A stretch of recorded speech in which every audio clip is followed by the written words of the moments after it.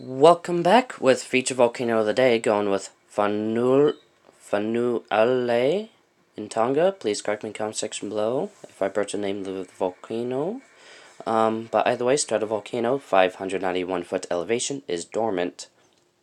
Unspecified style of eruptions, yet the last eruption is 1957.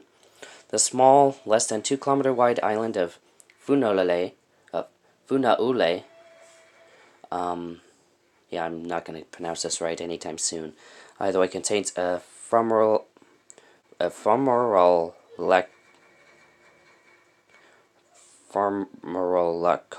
active crater.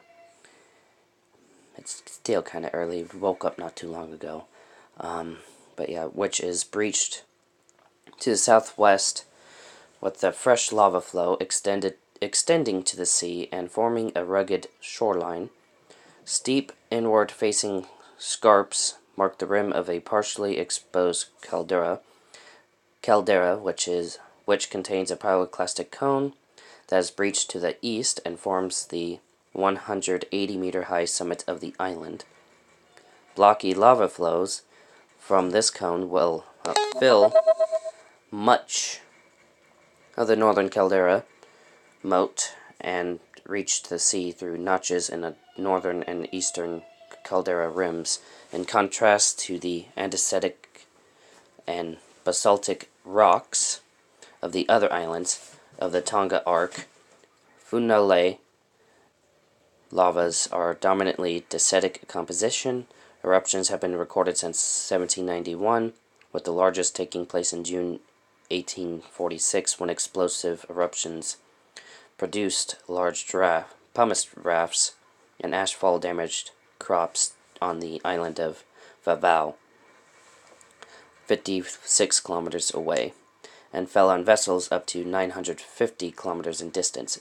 1939 explosive and evasive eruption activity occurred from the summit and flanks, and water spouts were reported 1.6 kilometers southeast of the island. Wasn't aware that water spouts could be connected to volcanic activity, but okay. Latest update from August 18th, 2019. New submarine volcanic activity discovered near Fonualei Island. New eruption, likely submarine, has occurred or is still in progress during the past few days of the Vavau Island in the Tonga archipelago. Its origin volcano is still a bit unclear, but the eruption evidenced by fresh pumice rafts and steam plumes is most likely from a submarine volcano near or of event of the small Fonualei volcano. August 7th, an observer sent us the following report. I'll get to that after getting to the background info on there, if that stuff already didn't spill all the beans on it, and that looks to be the case. No satellite imagery, but back to this news thing. Links to both will be in the description box below, so don't worry about that.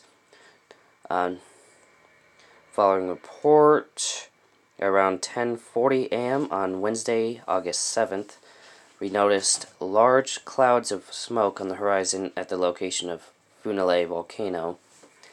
The plume continued to get larger over the next few hours. It seemed to pause and then erupt again. The notice published on our website went largely unnoticed, but makes more sense now that a catamaran cruising in these waters came across a large raft of fresh pumice, very vesicular, frothy lava so light it can float, which was produced by the eruption.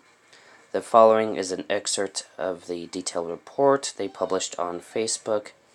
Catamaran Rome, sailing to Fiji, encountered volcanic rocks, pumice, completely covering the ocean surface at location. There's a coordinates at 800 hours UTC, 1900 hours or 7 p.m. local time on August 15th, 2019. Rubble slick made up the rocks from marble to basketball size, much such that water was not visible, sailing on 225T, no, 255T, we started seeing some floating rocks of random sizes, marbles to tennis balls, from position coordinates at position more coordinates. I'm just not going to try to read the coordinates, I'll probably screw that up too. We had faint but distinct smell of sulfur at position. There's the coordinates. We started to see and strike larger floating rocks.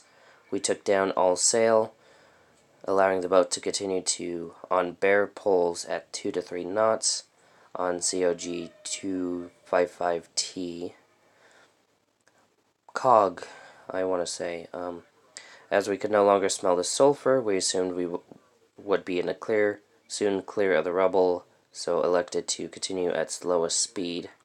Approximately 700 hours UTC, 7 p.m. local. Same date at position. There's coordinates. We entered a total rock rubble slick made up of pumice stones from marble to basketball size. The waves were knocked back to almost calm, and the boat was slowed to 1 knot. The rubble slick went as far as we could see in the moonlight, and with our spotlight, we made a turn to starboard, and managed to sail clear of the rubble slick under staysail. We have entered it approximately 200 meters, and at the edge would have made out in a partial moonlight back to the direction of the northeast. It was extensive in all directions. So recent satellite imagery from the area showed discolored seawater by dissolved volcanic gases in the water, and steam, likely the same as reported above, suggested that the eruption started around August 6th or 7th. At the same time, the pumice raft can be detected on satellite imagery in several batches covering an area of about 400 square kilometers.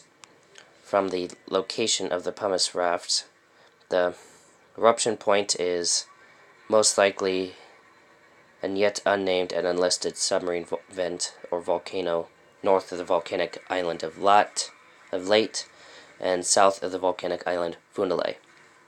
Those eruptions still go on. Most recent satellite images show no longer signs of new discolored water and pumice rafts, which could either mean that activity is still going on, has decreased to fall below visible detection levels, or has ended.